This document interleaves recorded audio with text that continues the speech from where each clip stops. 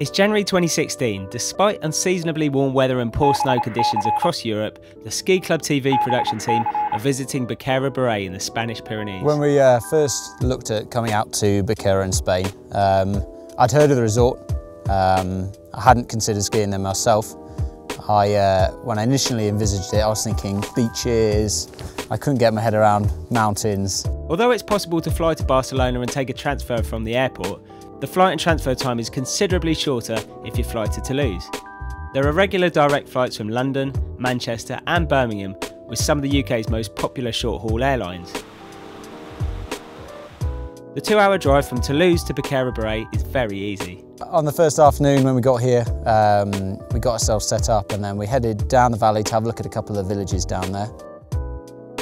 So the Val d'Aran is a really interesting area. Until about 30 years ago when they built the tunnel through from Spain, it was actually kind of on its own and alienated from the rest of Spain. So there's a lot of influence from France in the valley. They speak their own language. There's a lot of French tourists that still come here and ski the area. Beautiful old towns, very friendly people and fantastic food.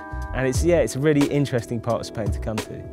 We stayed in Tanau, which is basically just above Baqueira, at a ski-inspired chalet. They're fantastic because they will provide a transfer that will pick you up from the airport. You can book lessons through them, you can organise your ski hire through them, and they make the whole process very easy. We were 50 metres from the lift, which we caught up to the main area in Baqueira. Baqueira itself, I was expecting it to be quite a small resort, actually quite sort of rustic, with a couple of lifts, maybe not necessarily all that new, but quite charming. In actual fact, we've been out here, the infrastructure is amazing. The lifts have been updated more and more recently. There's loads of skiing, it's about 150 kilometres of piste, with massive and massive options in sort of backcountry and touring as well. This place is great. There are currently over 30 ski resorts in 5 mountain ranges across Spain. Baqueira Beret is the largest ski resort in Spain and the winter holiday destination of choice for the Spanish royal family. Despite its popularity with the Spanish, Baqueira Beret is still relatively unknown to British skiers, but the resort's ever-improving infrastructure and amazing snow records are changing this. So each morning we're taken out by Tim Ite, who's the local guy. He's been here for about 14 years. He runs a ski school and he runs a chalet company. Lovely guy, and he knew the resort like the back of his hand, as you would do after 14 years. And it was nice to hear somebody so enthusiastic about the resort even after 14 years. So my name is Tim Ite and we've got a holiday company here called Ski Inspired and a British ski school called BB Ski School. Been here for 14 years. And so the main reason I'm here is for the off-piste, not just the off-piste in between the slopes, but the ski touring. Last year I was touring into early May. And it really is a fantastic area. The free riding is increasing in popularity. Skiing in Baqueira is fantastic. There's skiing for all abilities. There's wide, cruisy, open runs for beginners and families. Looking around on the lifts, there's easy access bowls so you can ski off-piste, touring further afield. It's amazing how wide this resort is. You can go from one side right across to the other. It's absolutely miles. When considering a visit to Baqueira Beret, it's best not to take the statistics too literally.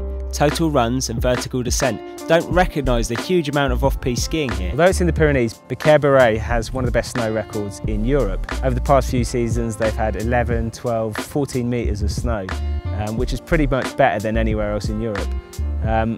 This season the snow's still good, but like many European resorts they've suffered a little bit. But I can imagine when you do get a powder day here, it's one of the best places to ride because the terrain is so accessible and there's no one here to ride it. So skiing around with Tim, he showed us loads of bits of the resort, some of the off-piste itineraries as well. The conditions didn't quite favour it for us where we've been out, but one of the highlights, we were looking down at a run called Escoma Crabes, which roughly translated is the Valley of Broken Goat Skulls.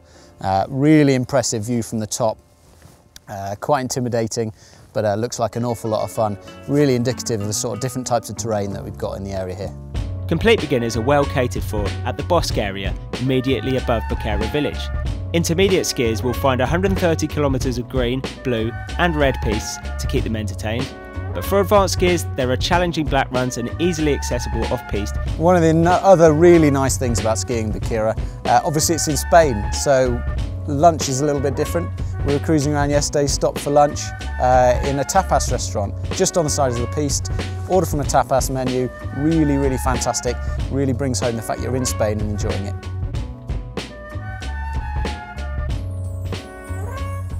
During the week, Baqueira's après ski bars have a much more relaxed vibe than their French and Austrian counterparts.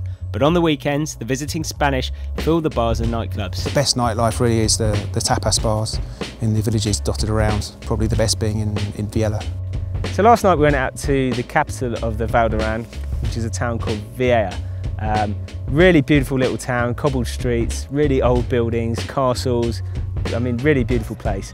And we went to do this thing called pinchapote, which is like a pub crawl, but with beer and food. You get a little pincho, which is kind of canapes on the bar, which you choose what you want and then you have a beer with it as well. And there's only €2.50 in each bar. It's a fantastic way to spend the evening, really social, and we had a lot of fun doing it. Visiting Baqueira is well worth a 30-minute round trip. This melting pot of Aranese, Catalan and French cultures has to be experienced. But one of the things that makes difference this ski resort is the valley. Val d'Aran has an history, has their own culture, has their own food, their own language.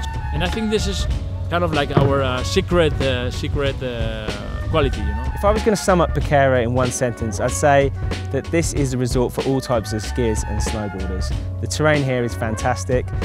If you're a beginner, you know, there's nice open mellow slopes, and then if you're an experienced freerider, this place is a gold mine.